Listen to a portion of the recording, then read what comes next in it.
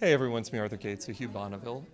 Is there going to be marital counseling in season 6 or what? There was some issues at the end of season 5. Where do we see you guys go in season 6? Yeah, well, I think Cora and I have found a sort of balance, but she's an independent woman. She's American above all, which is really annoying, and she ploughs her own furrow, and so Robert has to keep up with the pace because she's determined to cause a bit of friction between. There's a storyline involving the local village hospital, and my mother sits on one side of the fence, and Cora sits on the other side of the fence, and I sit bang in the middle, trying to keep mother and wife apart. And I'm sure many men will recognise, many husbands will recognise that phenomenon.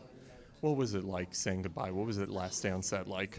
It was very touching. It was we had a lot of goodbyes because not everyone finished on the same day, so we had like 10 days of goodbyes. My last scene was with Michelle, Lady Mary, and Jim Carter, so Mr. Carson and Mrs. Hughes, and we were reflecting between takes on the fact that Michelle and I did our very first scenes together 6 years ago. So it was a very bittersweet moment. How was the cast transformed from season 1 to season 6? I've certainly, I haven't aged as much as the character. None of us have.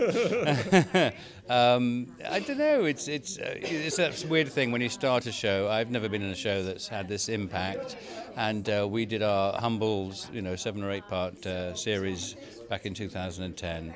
And none of us thought that we'd be here in 2015 after 59 Emmy nominations and whatever. So I think we'll be pinching ourselves for a few years to come.